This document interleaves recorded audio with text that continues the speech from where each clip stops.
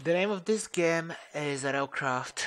No, it is actually Minecraft. However, the mod pack of the game I'm playing at the moment is Railcraft. Here, this little area here. I originally thought that I wanted to build my base over here, or at least my second base, whatever. I thought I wanted to build here, but don't really feel like it. There definitely.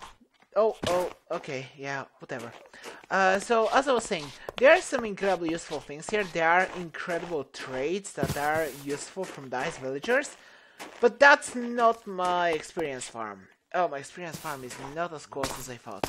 I just need to rush there real quickly. Yep, there we go, I got here. Let me just place the lava, please. Oh, my lava area, how beautiful. Whew. Right, now that I'm heating up. Oh yeah, here's part of the farm. Well, a failed part. The actual part of the farm is right over there. Oh yeah, I forgot that these guys can spawn. Oh! Oh, we have the defender of the area! There we go, don't worry buddy, I took care of it. Whatever though, I really need to craft some purified lava. I'll do just that, but that's between the episodes. For now I just need a little bit. Whatever though, it's time for me to explain to you how incredibly broken is the farm I made.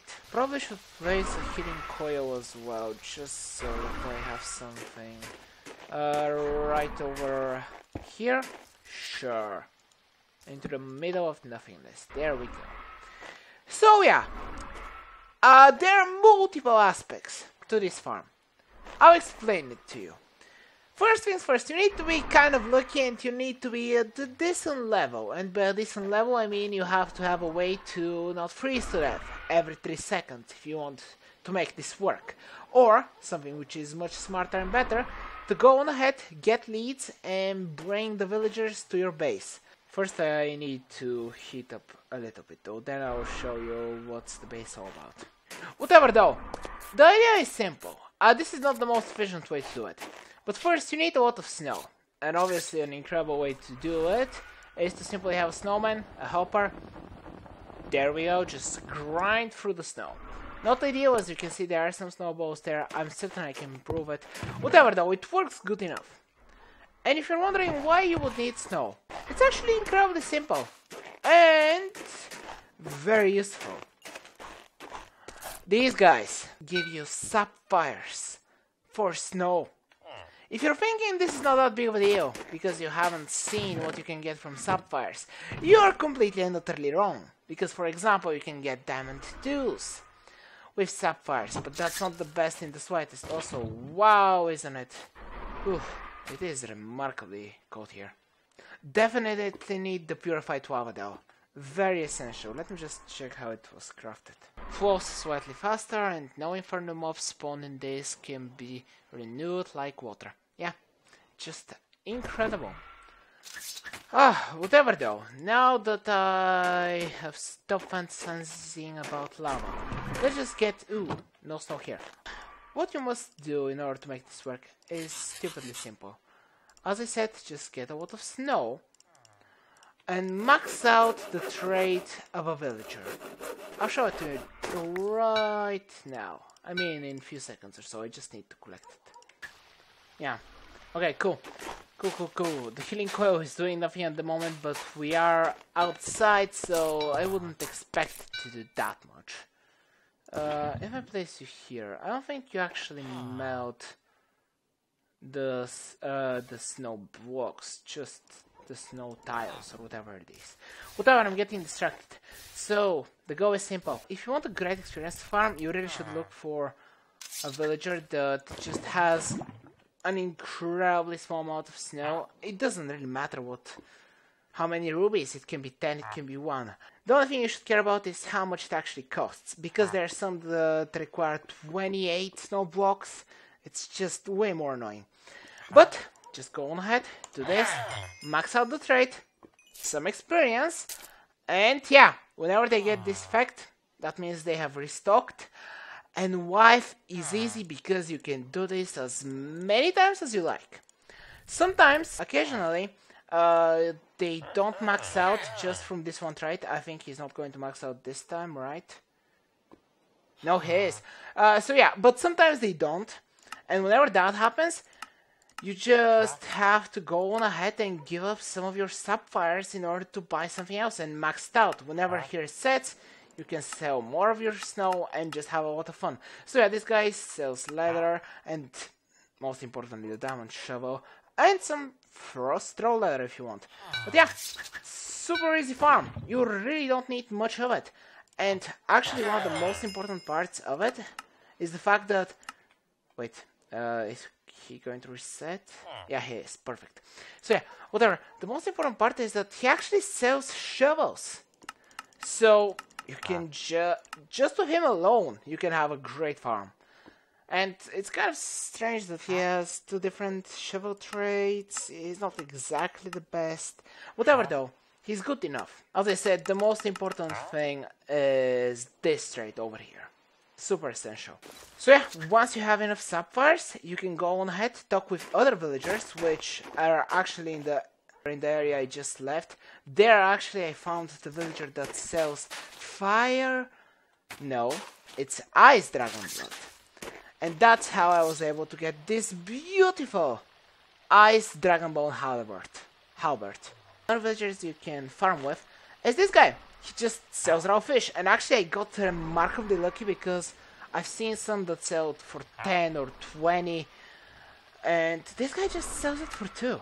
And also he sells you the fishing spear, which always gives you one of the 4 types vanilla fish.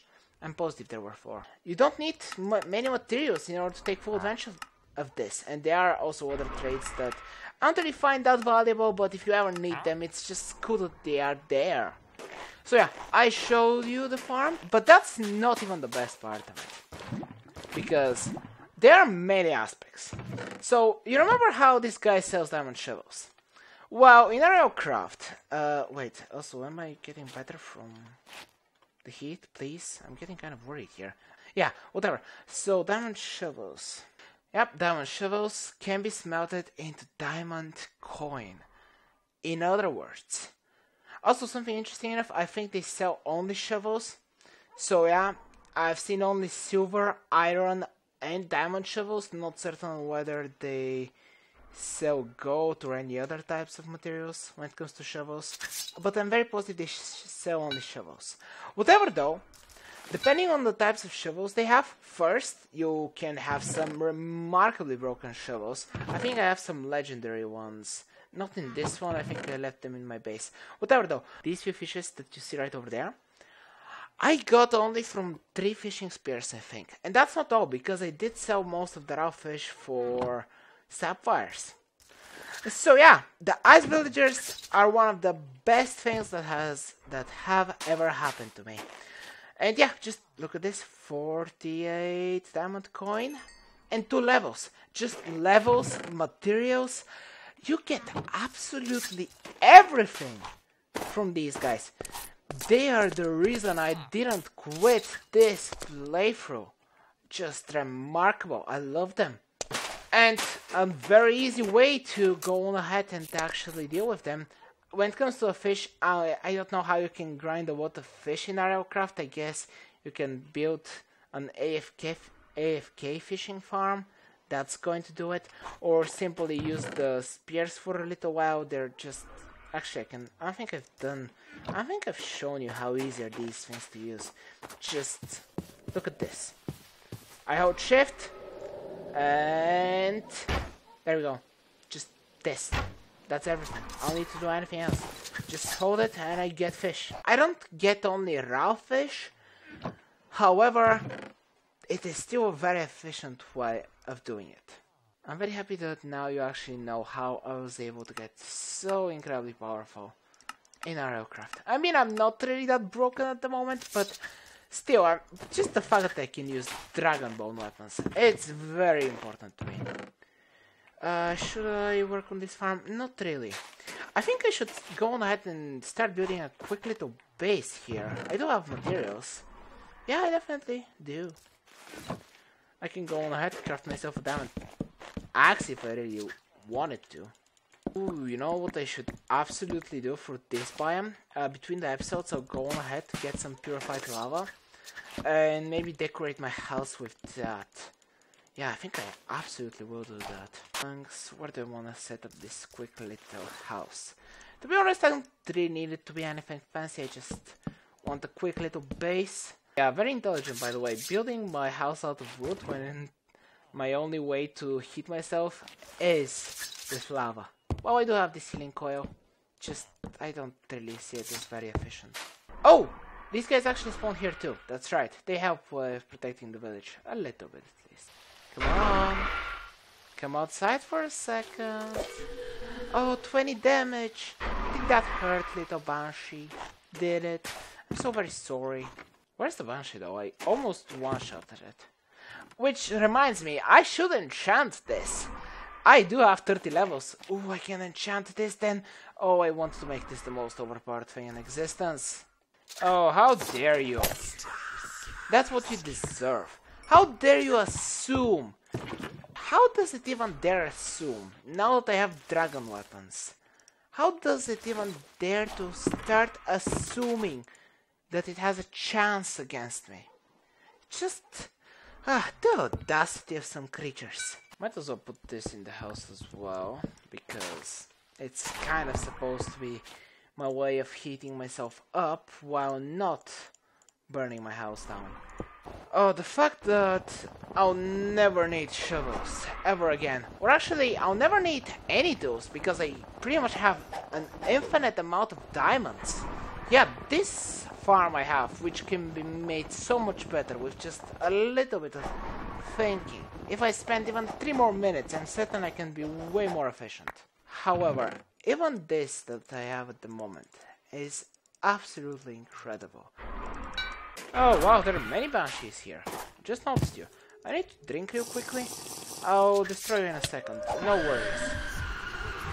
I'm not really feeling the fear, you know. So there is something very fun about this ice dragon bone halberd. So the ice versions of the dragon bone weapons do a very interesting freezing effect. And because the Banshee are not exactly restrained by physics, they can fall on the ground, which in other words straight up sends them to the nothingness that is below the world. Whatever though, the point being, with the Dragonbone Halberd, Banshees are practically worthless. How much it actually drops them, as I said, it's probably 50 bucks, so maybe eventually they're gonna come back. But this thing does 20 damage with no enchantments. So yeah, I'm pretty positive that I'm secured from pretty much 70% of all creatures in RLCraft. Oh, I know I mentioned that in the last episode, but am I just not a genius? I set up my desert base during the summer, and I'm setting up this base in an ice biome during the winter. I'm just the best player there is, isn't that so? Yeah, when I'm done with this base, I think I'll need at least 5 heating coils to be perfectly fine. Or maybe when I enclose the area, I'm just gonna be fine and I won't need to have lava in my wooden house. Or maybe I should just go on ahead, get back to my base and craft the pure lava. No, I have many plans for the pure lava. And they do not include this episode. I really want to go on ahead and build waystones. I understand why their crafting recipe isn't a piece of cake. But really, did it have to be that difficult? You literally have to find a way to grind withers if you want to have a consistent way of making waystones. Now that I have the power to destroy half of the creatures in this game, I've had a very chill episode. But then again, what can we do? I'm just too cool for this world. As I said, who would think to go on ahead and set up their house in a snow biome during the winter? Just remarkable. pretty much the definition of big brain. That's the only way I can actually explain it. Really, I cannot think of a better way of doing it. Come on. Oh, wow, is it really that hot? I mean cold. Close enough, right? Oh, it's really that cold. If I remove the lava, I freeze almost immediately. Yeah, there's a block over here, actually. There we go. I know it's not the most beautiful thing in the world, but it does the work. Oh, perfect. It actually resets my heat. Amazing. Now let me just go ahead and do this. If you can actually help me with one thing. Now that I have this farm, I would say I have only one problem with it. Wood. That's the one material I haven't figured out how to get lots of. At least at the moment. There we go. Perfect. Wow. This is beautiful. Almost as amazing in my normal house. And I can expand on this. Oh, so awesome. I just need a waystone and it would be perfect. But there is one more thing I really must do before I go on ahead and just end this. Definitely one more thing. Is one enough? I want to see. Oh? Is one actually enough? You know what? I love that. This is staying as it is. Perfection. And now I have a water source in my house as well. Ideal. Absolutely ideal.